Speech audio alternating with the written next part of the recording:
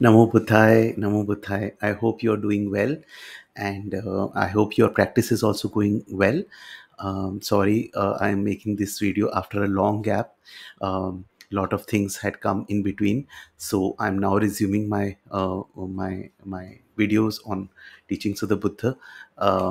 Okay, so what I'm reading right now is this book, In This Very Life, in This Very Life by Sayadaw Pandita. This is a book. This is freely available. So what I generally do is that I take a this book is freely available online. You can just search for it, In This Very Life. It's on the vipassana practice, and I just take a back-to-back printout of that book and get a spiral binding done.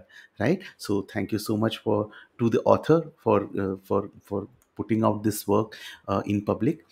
So in this book that I'm reading, I'm just sharing some my learning from one learning is that Sayadaw has given the example of in a section where he's talking about four powers which motivate successful practice. This is page 78.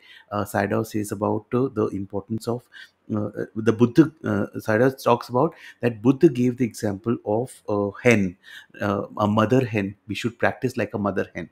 So what the Buddha says, I'm just reproducing that particular section of that page because it inspired me a lot. So Sayadaw says the Buddha gave a rather homely example which illustrates how the results of meditation are attained. If mother hen lays an egg with sincere wish for it to hatch, but then runs off and leaves the egg exposed to nature's elements, the egg will soon rot. If, on the other hand, the mother hen is conscientious in her duties towards the egg, sitting on it for long periods every day, the warmth of her body will keep the egg from rotting and also permit the chick within to grow. Sitting on the egg is mother hen's most important duty. She must do this duty in the proper way, with her wings slightly spread out to protect the nest from the rain. She must also take care not to sit heavily and crack her egg. So she has to be very mindful in terms of sitting on. She has to sit not lightly because otherwise the chicken will not get the warmth. She has to also ensure not to be very heavy in her sitting, otherwise the shell will break. If she sits in proper style and for sufficient time, the egg will naturally receive the warmth it needs to hatch. Inside the shell, the embryo develops beak and claws. Day by day, the shell grows thinner. During mother hen's brief excursions from the net, the chick inside may see light that slowly brightens. After 3 weeks or so, a healthy yellow chick pecks its way out of the claustrophobic space. This result happens regardless of whether the hen foresaw the outcome. All she did was sit on the egg with sufficient regularity. Mother hens are very dedicated and committed to their task. At times, they would be rather hungry or thirsty and they get up from the egg. If they have to get up, they go about their errands as efficiently as possible and then return to their sitting practice. So basically, further Sayadaw says, so too for the yogi. If during sitting meditation you are prone to giving in to all the whims to scratch, shift, squirm, then the heat of the energy will not be continuous to keep the mind fresh and free from attacks by the rotting influence of mental obscurations and difficulties. A yogi who tries to be mindful in each moment generates a persistent stream of energy, like the persistent heat of Mother N's body. This heat aspect of energy prevents the mind from rotting from its exposure to klesa attacks. Klesas, the negative qualities of the mind. All the five of the mental fetters or the kileshas, right? The obstructions of the mind, negative qualities of the mind, they arise in the absence of attention, right? Close attention to the whole process of eating, close attention to the whole process of walking, everything allows the wrong, the klesas to not appear. And slowly, the mind gets filled with the gratitude for the Buddha, the Dhamma, and the Sangha.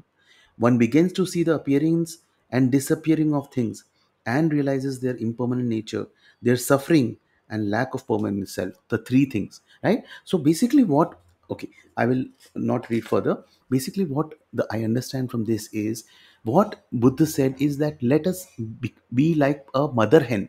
how a mother hen takes care. So when she has given birth to a chicken, the chick, she doesn't leave it like that, right? She sits on it, hatches it. Similarly, we in our practice as students of Buddha's teachings, we have to practice mindfulness every moment to the extent possible. See, we cannot be mindful all the time, except maybe when we are in a retreat. We can be more mindful for more longer durations. But during the day, as what we can be mindful, like, okay, I am doing my work, and as soon as I became free from my work, I start becoming mindful of my walking, my sitting, my eating, and everything. What this does is that it generates the energy of mindfulness. This is what the master Thich Nhat Hanh also says: generate the energy of mindfulness so much. And when that mindfulness energy gets generated, what happens is the klesas, the energy of the klesas is subdued, right?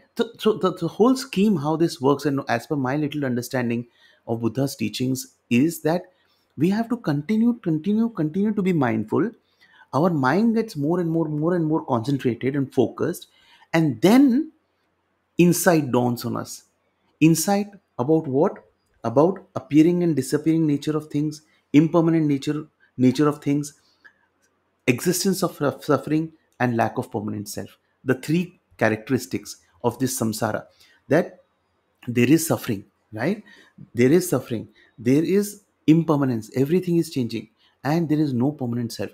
All these three things we will get insight only when we are mindful, and our energy of mindfulness is sufficiently developed. It cannot be like I'm mindful on day 1, and then I am not mindful for 7 8 days, and day 9 again I'm mindful. No, it has to be, if you are a very sincere student of Buddha, then you have to be develop your mindfulness. So one is the regular sitting practice, maybe half an hour morning, half an hour evening, and if you can do more, that is very good. But even not during daytime also, be more. So what my experience has been is that as I've become more and more mindful, I try to be, and I fail most of the times, is that I begin to see the deeper kind of teachings what Buddha says. And the more I realize the deeper teachings of Buddha, I realize how fortunate I am, how fortunate I am that I am in Buddha's teachings. I'll make separate video on my personal reflections of Buddha's teachings, but I realize how deep these teachings are. And if I have to free myself from the suffering of this samsara, I need to be free of craving. And to be free of craving, I need to be mindful and get the insight that everything is impermanent. There is no question of craving that will arise when I have that insight. So this is the flow. And the important thing, coming back to it, I will not make this video long, is to remember to be like that mother hen, right? And devote more and more time to our sitting practice, and more and more time to our day to day mindfulness practice in our activities. Do share your thoughts, do share your feedback, and do read this book. I'll make further videos from my learnings from this book, and I also will make the videos on my learnings from the suttas as I resume. I hope the video was useful. Namo Buddhaya, Namo Buddhaya.